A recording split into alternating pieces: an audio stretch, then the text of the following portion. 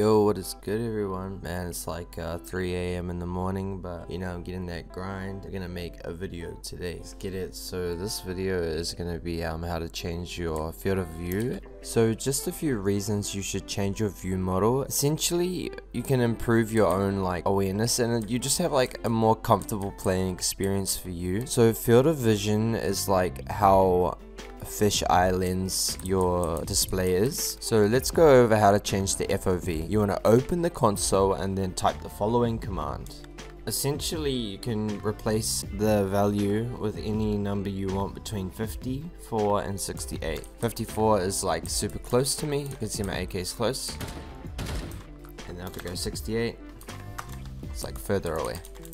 In the console, you can change your X, Y, and Z offset of your gun. So in the console, if I want to change the X offset, you can do this by adding a negative in front.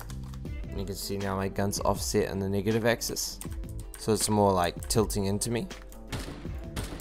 And also there's some presets you can choose from by choosing View Model Preset Pos. And each number corresponds to a different preset, which is on the screen now. And yeah, that was the video. If you guys did enjoy, please leave a huge thumbs up. Peace out.